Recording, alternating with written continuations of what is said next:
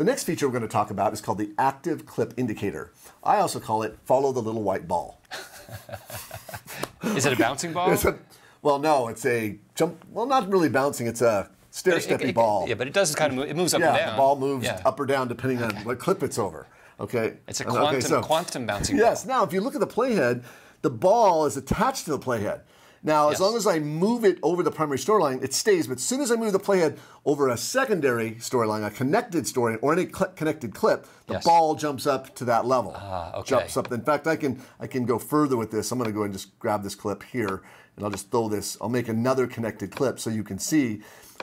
Ball goes from here to here to here. And it pops up again. Pops up and down. You can see follow the bouncing ball. What does it mean? It's fun. It's fun. Sorry. It's fun, but what does it mean? Okay. You can do a lot of really cool stuff. For one, you don't have to select stuff anymore. For instance, if you want to apply a speed effect or color time, or you have an effect and you want to adjust it in the inspector, no more having to select the clip now. As long as the little white ball, aka the current clip indicator, is over it, you don't have to do that. So, for example, let's say I want to color adjust this clip right here, or let's do a speed adjust. So I move play it over it, got the little white ball over the clip. Now I go to the retime menu and I say slow, 50%. Final Cut Pro knew to add the speed effect or retime effect to the clip the ball was over. Okay. You can see, pretty nice. Right, so certain edit operations will be applied to whatever the ball is over. Correct. Now, that you just saw speed will also work on color grading too. So I move the playhead over. I get the ball over the shot of these horses in the open range. It's a beautiful shot here. I want to do some color grading. So I'm going to go to the enhancement menu and choose Show Color Board. And I'll just go to saturation so you can see this. Now I'm adjusting the saturation of that clip, and I didn't even select it. Yep. It's just fantastic. So it seems to be that the ball represents the clip whose properties are available in the inspector, right?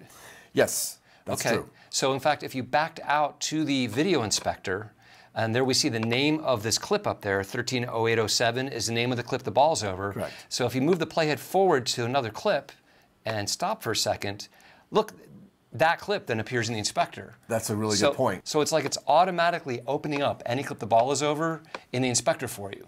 Yeah, there was a feature in Final Cut Studio that was that. Remember you had to, it was a toggle? It was like the playheads.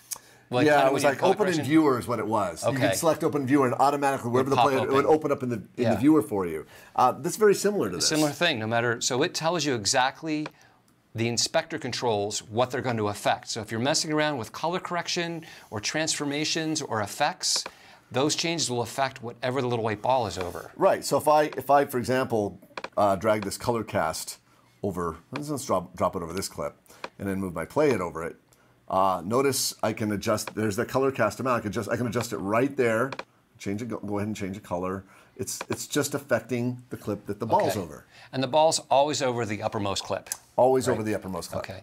So, but it doesn't tell you where certain operations like insert and over edits and that always goes to the primary storyline, right? Seems to be, yes. So for example, if I move the playhead to here, and let's say, I'm going to go ahead and grab a clip. Let's see, lifted.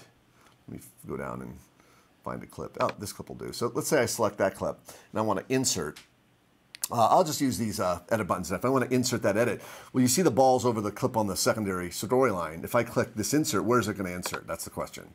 It's going to insert it to the primary storyline. And you would think that, well, I don't know if you would think that, or just certain edit operations are relegated to the primary storyline only, and not where the ball is. Great, but retiming and anything involving the inspector, like color corrections or transformations or effects, all happen where the ball is. That's right. Got it. That's what I said. So I started out follow the bouncing ball, and it's huge. It's a huge time saver. I don't have to select. And by the way, you just brought up something that I was remiss to mention, is that the only time this doesn't work is if you have a clip selected. So if I select this clip right here, the primary thing that's going to be adjusted is what's selected. It's going to ignore whatever the playhead is over. Okay. In fact, you'll notice the ball's not even there anymore. Okay, so that's a good indicator. Right. So that's interesting. I could be zoomed in. I'm thinking I'm working on this clip, but I'm not working on this clip because, well, because that clip's selected. But now you know, because now you're looking at the playhead and you're like, wait a minute, there's no white ball. So I must have a clip selected somewhere. So it'll tell you zoom out and find the thing, or hit Shift Command A to deselect everything. That's right. So really important to know that. Very good. If clips is selected, it has priority.